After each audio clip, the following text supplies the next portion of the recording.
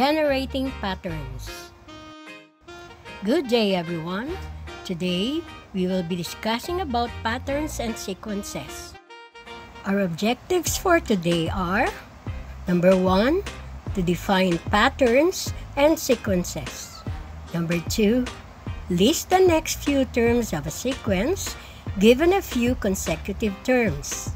Number 3, generate the next terms of a sequence suggested by a rule. Before we start, please click the subscribe button and the notification bell so that you will be updated with the video lessons of Pinoy Math. To start with, let us define what is a pattern. A pattern constitutes a set of numbers or objects in which all the members are related with each other by a specific rule. It can also be defined as things arranged following a certain rule. Sa Tagalog, ang pattern ay katipunan ng mga bagay o numero na may sinusunod na panuntunan o galaw. So what are the patterns that you can see? Ayon kay Roger Antonsen, isang kilalang logician and computer scientist, mathematics is the key to understanding the world. Why? It is because the world follows a certain pattern.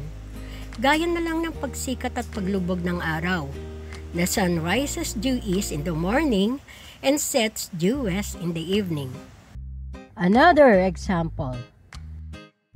The colors of the rainbow follow a pattern with acronym RITBIV. It stands for red, orange, yellow, green, blue, indigo, and the last is violet. There are many patterns for neckties and shoelaces. May mga patterns din ang music. Wheels are round. T-shirts have 4 holes for the head, arms, and torso. Most puzzles also have patterns, including rebus puzzles and games like Rubik's Cubes. As we have mentioned earlier, not only objects follow patterns, but also numbers. In mathematics, a set of numbers or objects that follow a specific pattern is called a sequence or progression.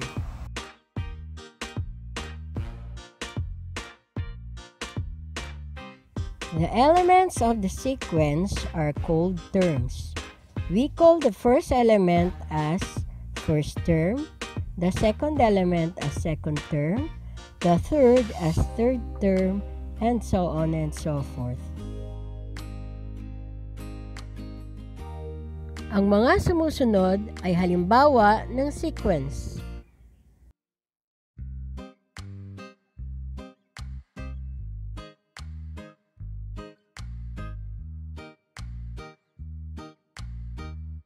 Sa unang sequence ay makikita na ang pattern ay nagdagdag ng 3 sa unang term, then sa sumunod ay nagdagdag naman ng 5, sunod ay 3 uli, at 5 na naman.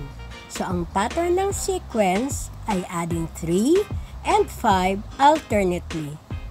Ang nararapat na term sa blank ay 39 at sumunod ay 42.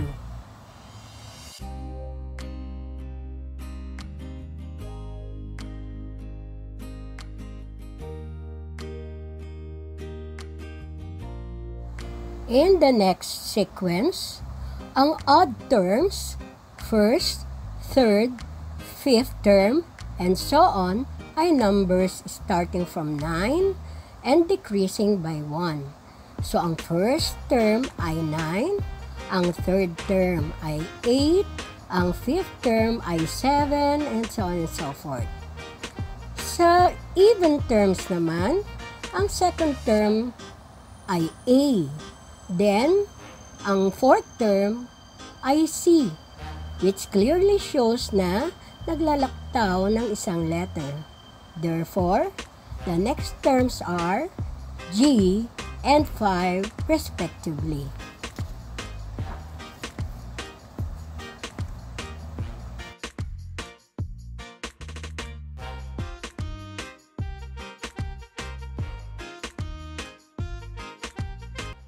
Sa susunod na sequence, you are adding 3, then subtracting 1.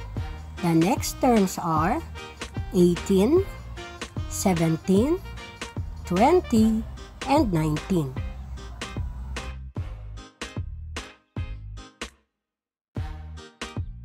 And here, every 2 consecutive letters of the alphabet starting from A are together but are interchanged in position. The next terms are J-I, L-K, N-M, and P-O.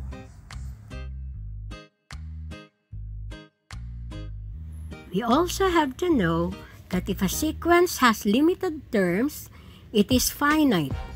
The sequence of the days in a week is an example of a finite sequence. Monday, Tuesday, Wednesday, Thursday, Friday, Saturday, and Sunday. Nothing follows. The set of counting numbers less than 10 is also a finite sequence. It starts with 1 and ends with 9.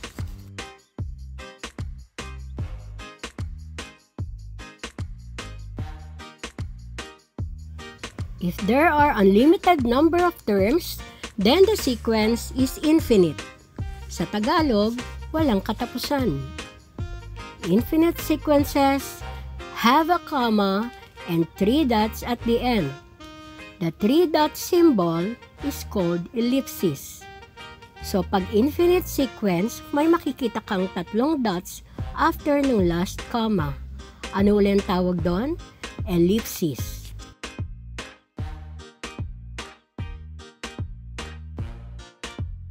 The number of COVID-19 patients will be infinite if there will be no social distancing and no observance of health protocols.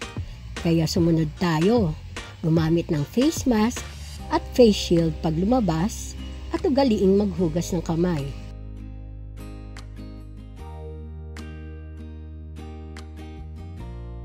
The sequence 2, 4, 8, 16, 32, 64, and ellipsis is also an infinite sequence.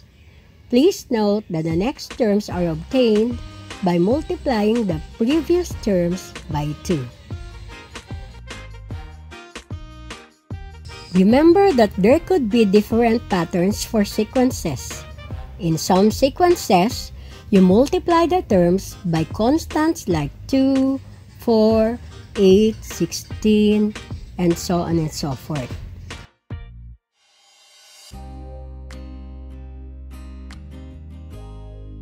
In 3, 7, 11, 15, we are adding 4.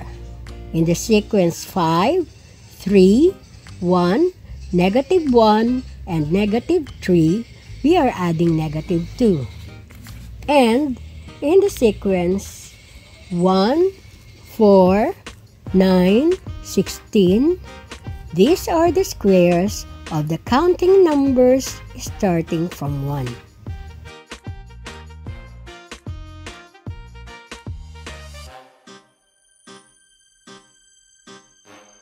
Let us try if we can determine the patterns in the next examples.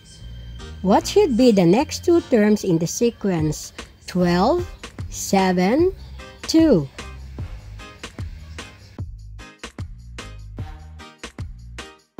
If your answer is -3 and -8, then you are correct. How did you get it? Very good. The pattern is adding -5 or subtracting 5.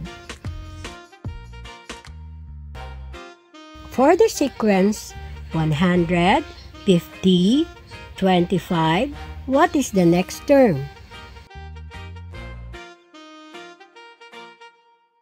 The correct answer is either 25/2 or 12.5. You are dividing by 2 or multiplying by 1/2.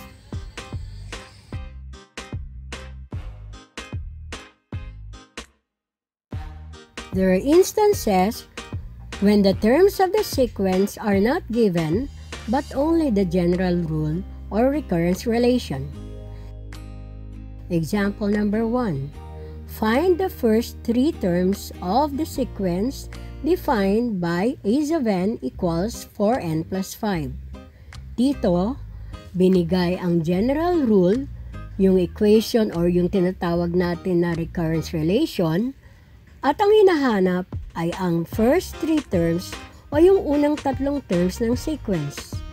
Dito ay kailangan lang nating isa-isahin na isubstitute ang 1 sa n para sa first term, 2 naman pag ang hinahanap na ay ang second term, at 3 pag third term. So, ang makukuha natin na unang tatlong terms ay 9, 13, at 17. So, paano kung ang hinahanap ay 8 term naman? Simple. I-substitute ang 8 sa n. Example number 2. Find the first 5 terms of the sequence defined by a of n is equal to 3n squared plus 2.